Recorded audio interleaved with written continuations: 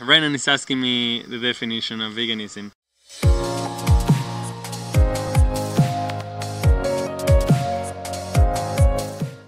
Right person to define such a big movement, but how I understand it is the will of living a lifestyle that promotes zero violence and zero exploitation of any living form. To do things from a conscious and mindful perspective, to be aware of our existence and try to do it better.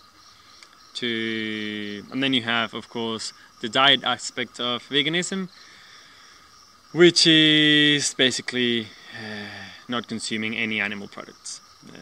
It being meat, honey, dairy, eggs. But I think veganism itself does and should go way beyond a diet. We should aim to reduce our footprint in every single aspect of our lives. Thank you. Thank you.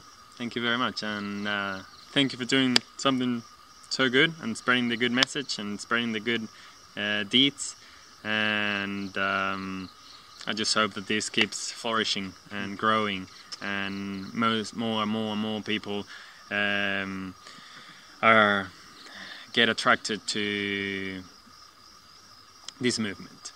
Because it's very beautiful, and the people you know, it's valuable, and are always, as you said, planting a seed in you of a thought that might develop later on to something that might become something really good.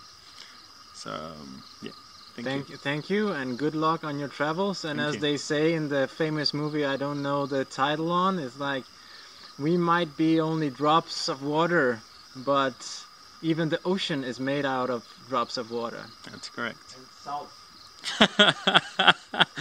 And salt. I love you, Ernesto. I love you, criatura.